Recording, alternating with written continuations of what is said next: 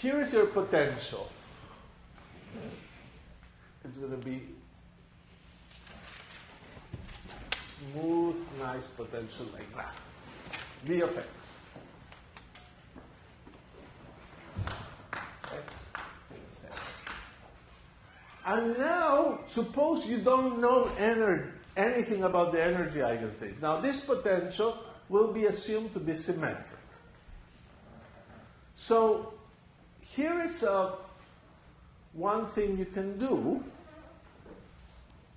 You can exploit some things that you know about this potential. And here's the wave function that we're going to try to plot.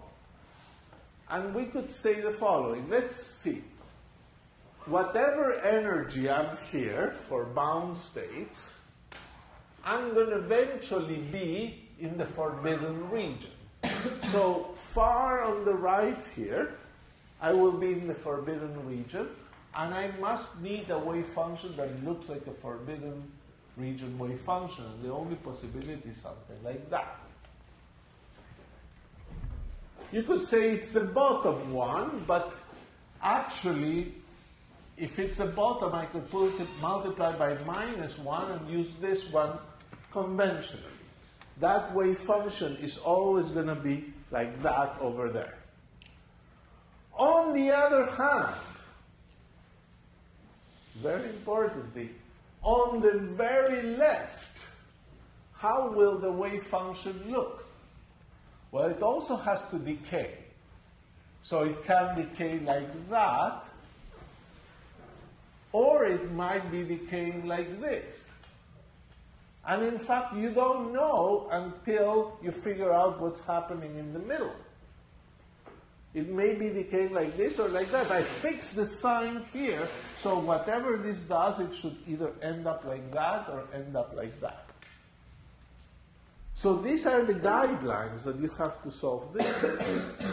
Should begin like that, and we'll see. And it should be either symmetric or anti-symmetric. This would be the case anti-symmetric. This would be the case symmetric. Okay, so let's draw 1, 2, 3, 4 lines there. 1, 2, 3, and 4. And I don't know where the energies lie. I don't know what is the ground state energy. And I want to give you an insight into how you can figure out why you get this energy quantization, why this happens. So let's do this case. Let's plot the wave function for the first case. I don't know if I have a label, but let's assume this is E0, E1, E2, E3. 3 energies that I show, and here's the one for E0. Okay, so I begin here. That's how it goes. And then I go through my Schrödinger equation and integrate it. You see, numerically, you can always integrate the Schrödinger equation. And this should be always in this region. Let me, like this. And it's growing. And oops, there should be turning points here. There should be turning points. Suppose this is, I'm not going to get this so well, but it goes like this. And now this should be a turning point, so I should change to the other type of curvature down. But what probably will happen with E0 is that it will switch, and it will go like that and start to curve, maybe.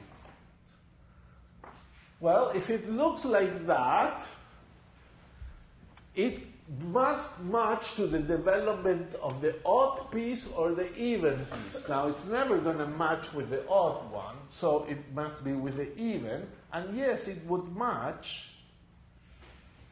Turning point here, and it. But look what has happened here. You got the corner there. this was turning slowly, and this is starting to turn slowly, but here there's a discontinuity in the derivative. So this is not a solution. You tried, but you failed, but that's right. Not every energy gives a solution.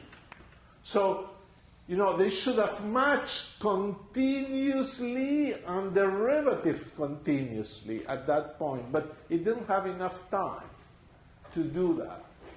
On the other hand, if we try the next one, maybe, the turning points would be here. Let's see what happens.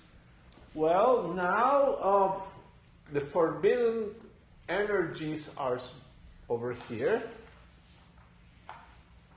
And now you have a turning point here that in here the curvature is negative. The second derivative is curvature, and it's larger than it was here.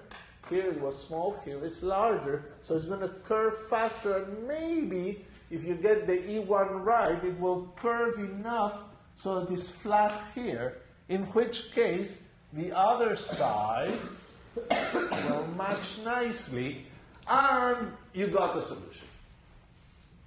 So you probably have to go little by little until this becomes flattened, and boom, you got a solution. Energy eigenstate. Let's go a little further.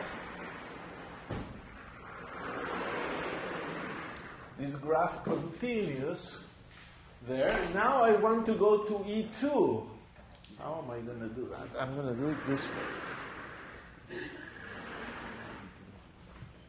So this was here, this was there. There's the vertical line here. And for E2, the turning points are even further out. And here is the wave function. And let's look at this thing, what happens. Now, the turning point is in this one, corresponds to the E2 turning point. This is E1. And now, this will go in here, will turn, and it will go curve and maybe do something like that.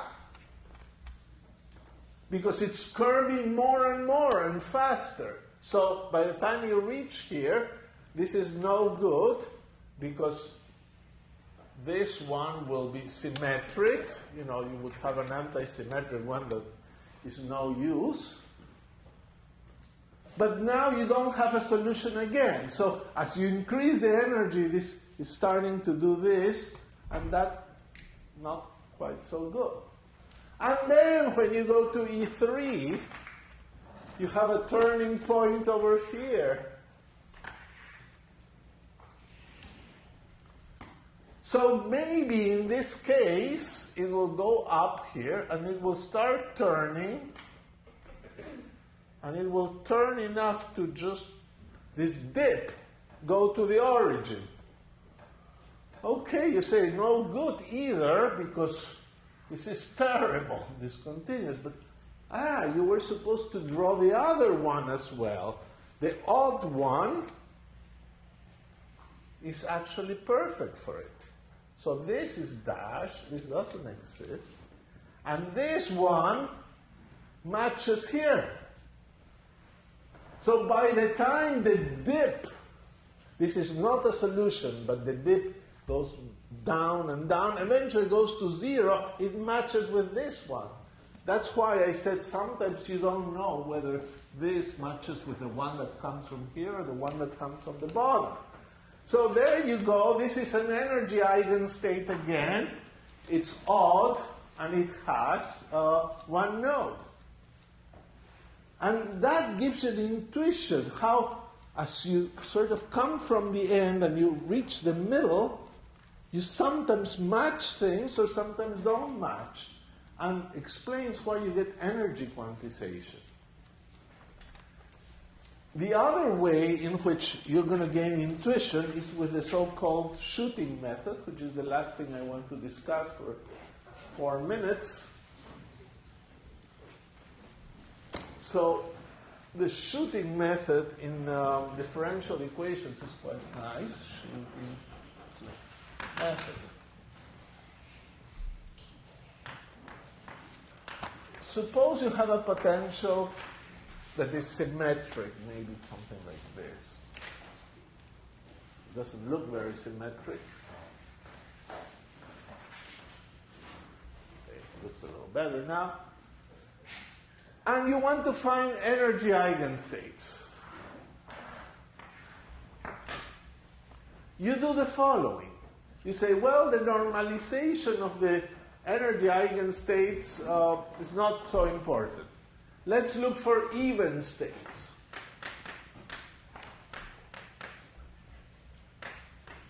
Now, you can look for even or odd states if the potential is symmetric. Sometimes the potential will have a wall, in which case you don't have to require a symmetric or asymmetric potential.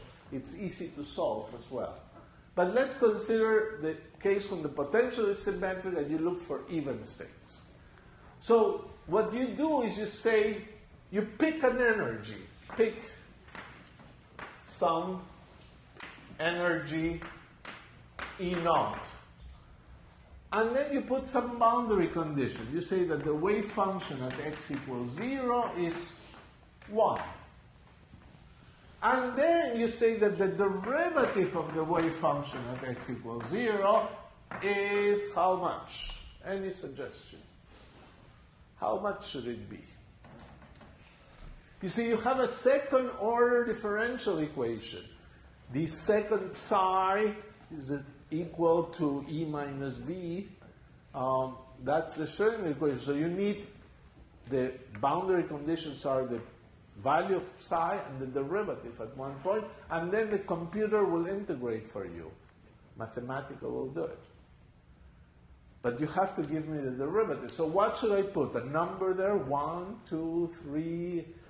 Is that an unknown? What should I pick? We must put indeed 0, because if you had a wave function whose derivative is not 0 and it's an even wave function, it would look like this. And there would be a discontinuity in psi prime, discontinuous, and that's not possible unless you have a hard wall or you have a delta function. So you must put this. And then you integrate numerically.